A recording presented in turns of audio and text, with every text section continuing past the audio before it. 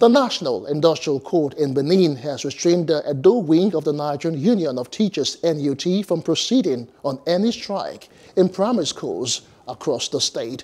Justice Abiola Adewemimo gave the order after listening to the argument by the State Solicitor General Oluwole Iyamu.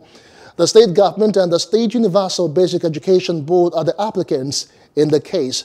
The defendants in the suit are the NUT chairman in the state, Pius Okweliegbe, and the State Assistant Secretary General Mani Itwa for themselves and on behalf of the members of the union.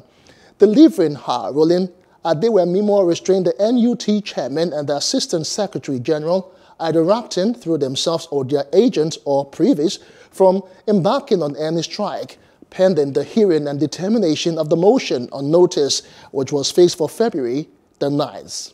Hello, hope you enjoyed the news. Please do subscribe to our YouTube channel and don't forget to hit the notification button so you get notified about fresh news updates.